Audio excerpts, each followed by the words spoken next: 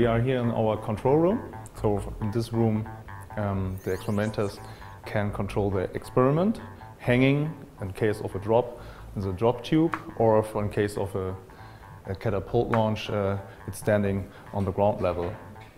And from this control station we have a wireless control. We can handle the experiment. Oh, it's an experiment that investigates questions of fundamental physics. So if you imagine a gas that consists of little atoms or molecules moving around, and now you imagine you replace them with little spheres or little rods of granular material.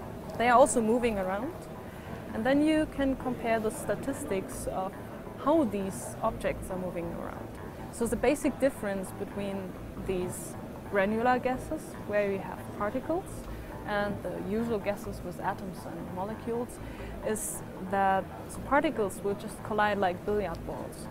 So that means on each collision they get slower, they lose some energy, and that makes a crucial difference. And we want to see in an experiment what that difference is. And so far there is not too much done on three-dimensional experiments, or especially of elongated grains instead of little spheres.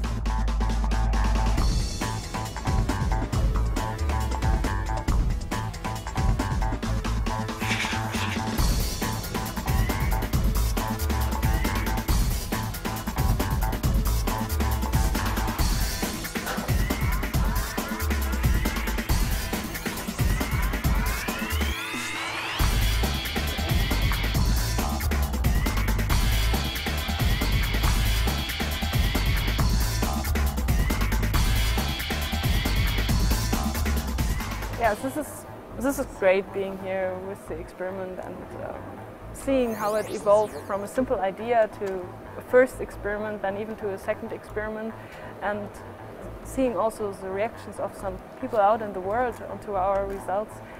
I think without these education programs that ESA or DLR have, that would never have been possible for us to do this. And so it's really great, and I hope that even other people will get the same chance and takes a chance over the next years.